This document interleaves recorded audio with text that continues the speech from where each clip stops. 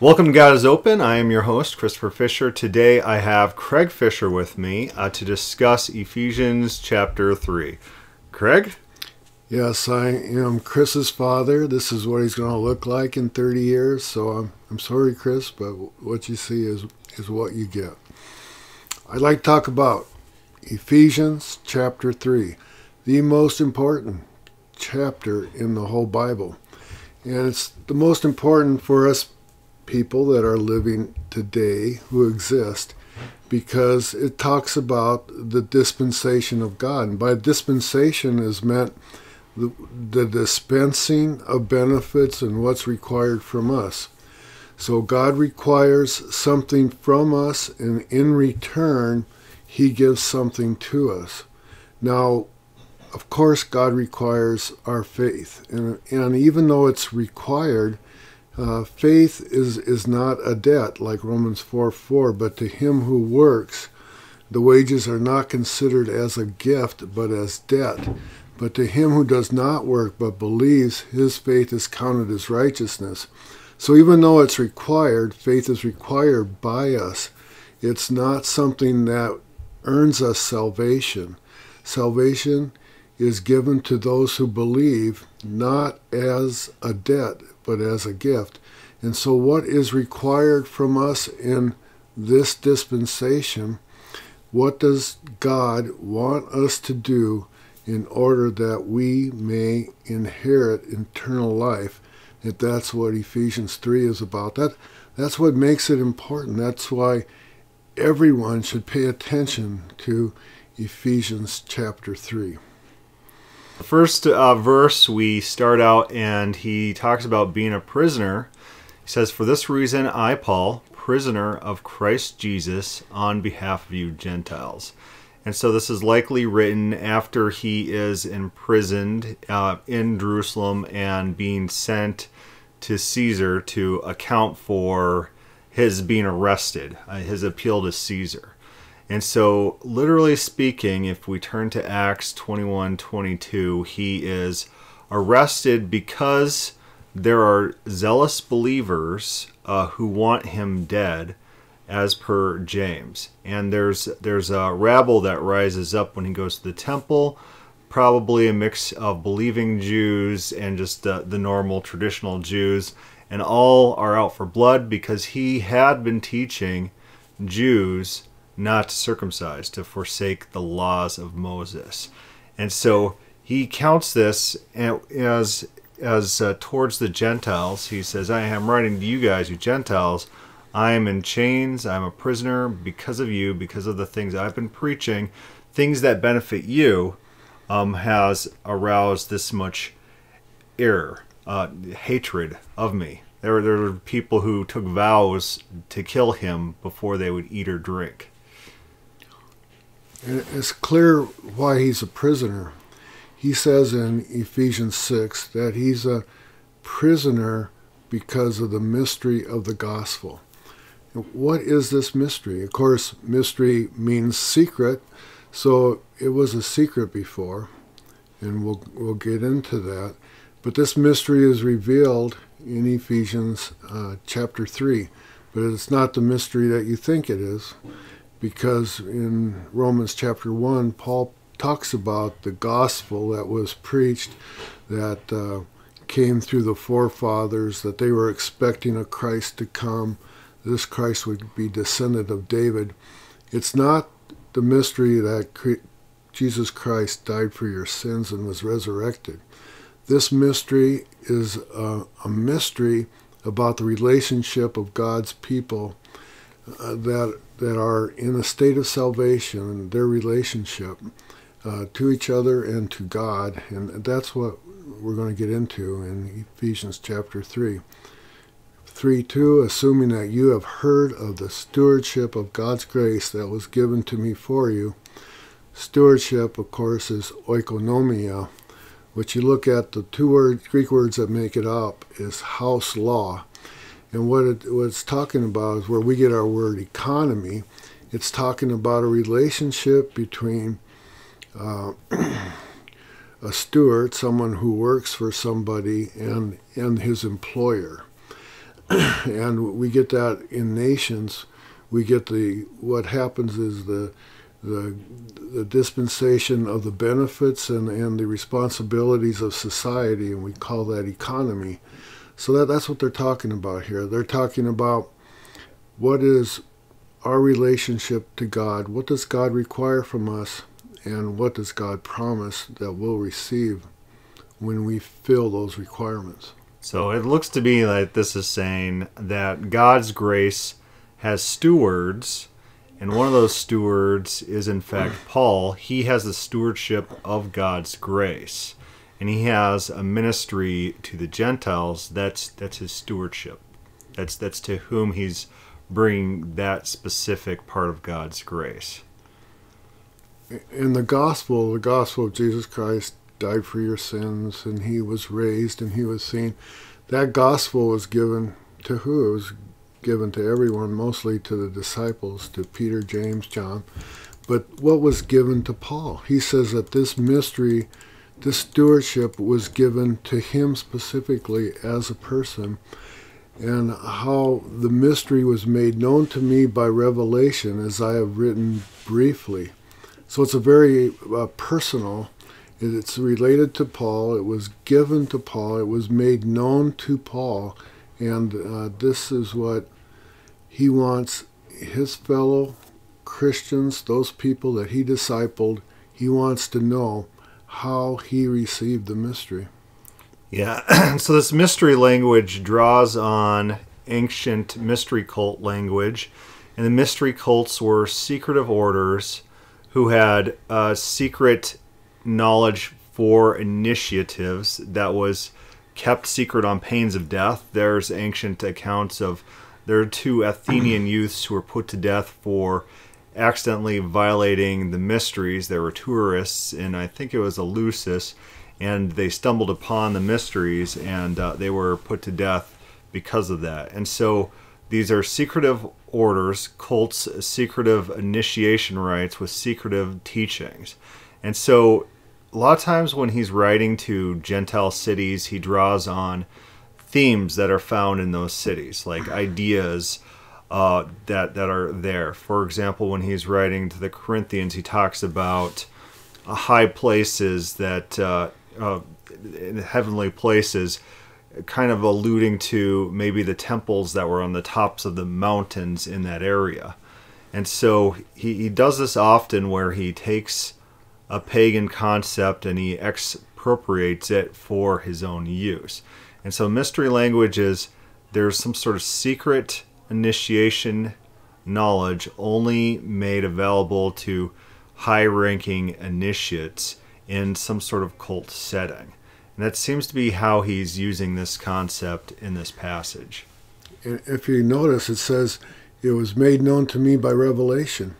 Paul says in Galatians, and it's very forceful about it. He said, I didn't go to the apostles. I didn't go to Peter and those who were before me and receive some instruction, to receive some training. He didn't go to a theological school. He didn't go to those who were apostles before Paul and go to them for instruction.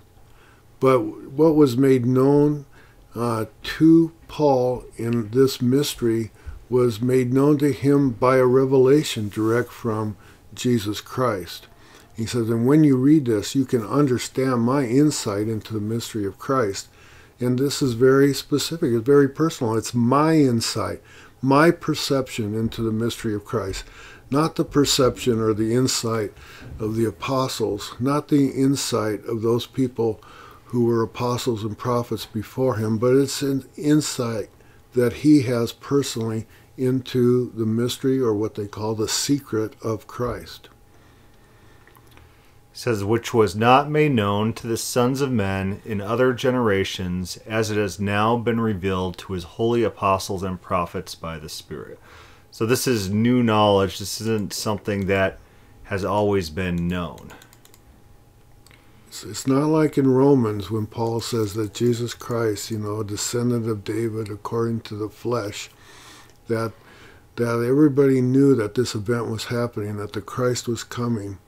And maybe they didn't know the specifics of everything that was going to happen when Jesus Christ died and was resurrected. But this isn't what he's talking about right here. He's talking about the mystery that in other generations was not be made known, and prior to Paul's existence in that generation, there was a lot that was made known about Jesus Christ. There was the revelation to Zacharias. There was a revelation to Mary and Joseph. There was a lot about the gospel as we know it, the death and resurrection of Jesus Christ, that was made known in other generations. But to Paul, a new mystery has been revealed that in other generations was not revealed, but now is revealed to those people who are prophets and apostles in the Spirit. And what is that mystery? What is the mystery that was not made known in other generations? So you look at Ephesians 3:6, it's introduced by an infinitive, and that infinitive modifies what the mystery is, and that's what 3:6 says, even though if you look at the English translation, it says, this mystery is that the Gentiles. The word this mystery is referring to Ephesians 3:4, where it talks about the mystery. But to be specific, or to be that the Gentiles and our fellow heirs, fellow members of the body, and fellow partakers of his promise. What's very, very important and is left out in a lot of translations, except go to the New American Standard 96 translation. That's the best translation. And that is that we are fellow heir, fellow members of the body, and fellow partakers of the promise in Christ Jesus through the gospel. If you look at the English up there, it almost says the same thing, but I like New American Standard 96 translation the best because it brings out the force of that preposition that's on three words. Fellow heirs, that's soon heirs, which is the preposition soon, which means to be together, fellow heirs, fellow members of the body, soon, susuma, that soon is preposition, shows up on that, on the word body, and fellow partakers, that soon, it's soon, kleronima, soon soma, soon metoka. That preposition occurs 3 times and is emphasized here. Fellow heirs, fellow members of the body, and fellow partakers of his promise in Christ Jesus through the gospel. And what it means is that when you go to Exodus 19, and God tells and promises Israel that they are going to be a priest to all the nations of the world, that their nation together will be priests, that in Zacharias you'll have people coming and grabbing the hem of a Jew and say, take us to God because we hear that God is with you. They're acting as a priest, a mediator between God and the people. And that promise is reiterated in Peter. He says that the people are, the Christians at that time are going to be priests, that they're going to lead the rest of the world to God. So he talks about a priesthood and a holy calling. But instead of that happening, this is a new revelation. We are fellow heirs, fellow members of the body, and fellow partakers of his promise. We no longer have to go to a priest. We no longer need the intermediary. And all of us are on equal footings. There's not some who are going to act as priests to lead us to God, but we can go to Jesus Christ and to God directly because we're in a new dispensation where we're fellow heirs, fellow members of the body, and fellow partakers of his promise. Right, so the mystery isn't that the Gentiles have a part in the plan, because that's always been part of the biblical record. The mystery is now they're equals in this plan. They were never meant to be equals in any part of the Old Testament plan. They're always in a subservient role. And then if they wanted to be equals, they had to go through certain rituals to get incorporated into Israel, to become part of Israel body politic. But The Gentiles, as a class of people, were still going to be in that subservient role, bringing riches to the New Jerusalem, bringing gifts and acting as like vassal states to kingly, priestly Israel. And so this message of equality is the reason that Paul is persecuted. Paul in Acts, he starts claiming that his gospel is now to the Gentiles, and this seems to enrage the Jews, and then they imprison him. And when he's called to account in front of James, he says, you're telling these Jews to forsake the laws of Moses. These people are zealous for the law. They take issue with what you're preaching here. And absolutely he was preaching those things. If we continue in Ephesians 3, it says, of which I was made a minister according to the gift of God's grace, which was given to me according to the working of his promise. To me, the very least of all the saints, this grace was given to announce to bring the gospel to the Gentiles, the unsearchable riches of Christ. And this word in Ephesians 3:8, unsearchable, it's a compound word, but the root of the word means to track. It's like a hunter is going into the wilderness and he looks, and across the trail he sees the footprints, the tracks of his prey, and he identifies what the prey is or the direction the prey is going, and then he follows those footprints so that he can hunt down that prey and take it back.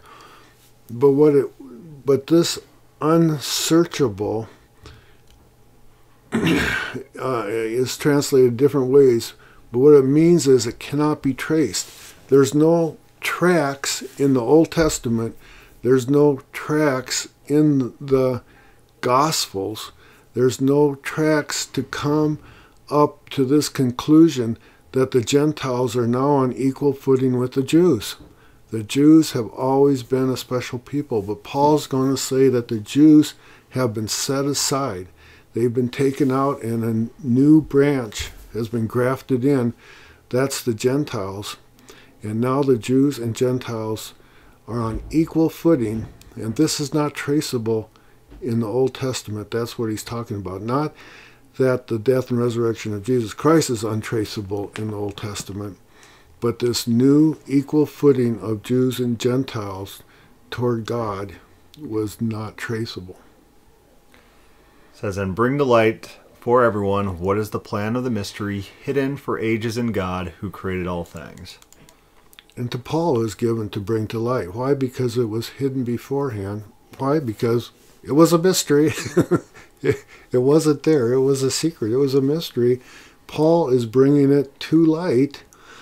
So Paul's talking about something else other than the gospel. He's talking about this new mystery, this new dispensation where everyone comes to God through faith and is then a fellow heir and fellow member of the body and fellow partakers. In other generations, in other dispensations, there were things that people had to do. You had to follow the law. You had to perform certain acts and certain rituals. You had to go to the feasts in Jerusalem 3 times a year. There were lots of requirements to do in other dispensations, but in this dispensation, the only thing that's required is faith, and that faith, this dispensation that is saved through faith, this is what Paul is bringing to light, which was hidden from other generations. Ephesians 3:10, so that through the church the manifold wisdom of God might now be made known to the rulers and authorities in the heavenly places. This was according to the eternal purpose that he has realized in Jesus Christ our Lord. And so there's a few references there to that this has been an ongoing and enduring plan in the mind of God, but is now being revealed and has not previously. And this boldness and this access that we have in him, before the access was limited because you had to go through the priests. You had to go through the priestly nation of the Jews in order to get to God. And there was an ordering. There was people who were leading you onto Christ. But now there is no mediator between God and us except Jesus Christ. Therefore, we don't need the mediators of the priests. We don't need the holy nation that God had promised before him. That nation's been set aside, and we now have a new dispensation where we receive access to God through faith alone. All right, this was according to the eternal purpose that he realized in Jesus Christ our Lord, in whom we have boldness and access with confidence through our faith in him. So I ask you not to lose heart over what I am suffering for you, which is your glory. Again, a reference to these are the Gentiles he is addressing. He's saying this is your glory, this is which benefits you, and this is why I'm suffering. The benefits that we receive through God because we access that through faith, not by works. He details out that the riches of the glory, he may grant you to be strengthened with power through his Spirit, that Christ will dwell in your hearts. Jesus Christ gave Paul a new dispensation that he's describing here in Ephesians 3. And it's because of that dispensation, you and I, who believe, are now members of the body of Christ. All right, so that kind of summarizes the mystery part of Ephesians 3. The mystery is this idea that there's some sort of secret hidden wisdom, and Paul identifies this with the concept that Jews and the Gentiles are now equal, Jewish-Gentile equality. And this is something that's really new. And if you read through Acts and you pay close attention to how these things play out, Paul typically approaches the Jews first, but the Jews always reject this message, and then he turns to the Gentiles next. And the Gentiles were a little bit more receptive to this message for obvious reasons, because then they wouldn't have to circumcise anymore or do other parts of the law, but probably primarily the circumcision part. And so he turned to the God-fearers and convert them. So Paul's idea was that there's a new dispensation, a new working of things, something not before revealed, and this allows for Jewish-Gentile equality. If you read something like Romans, and he talks about the cutting off of Israel, the grafting in of the Gentiles, he later states that the Jewish concept is not yet done. There's future plans for that. He's not very specific in that. But for the purposes of salvation or entry into the kingdom, we're all on equal footing. Well, Craig, any other final closing thoughts? I just want to say it's not the newness. It's not because you're going to the Gentiles, because in Zechariah, in the Old Testament, you always have Gentiles that they can obtain access to God if they go through certain rituals, if they become circumcised, if they follow the law. Even Cornelius was given a commendation because of his works, and he talked about works mixed with salvation. So the idea that the Gentiles were now receiving the access to salvation, that's not what they're trying to talk about. They're talking about putting away the priesthood of believers, the priesthood of the Jews as access to God, and now we are equal partners and come to God through faith alone. All right, that's going to end our podcast there. If you have any questions or comments, put that down below or start a thread on the God is Open Facebook group. Thank you for listening.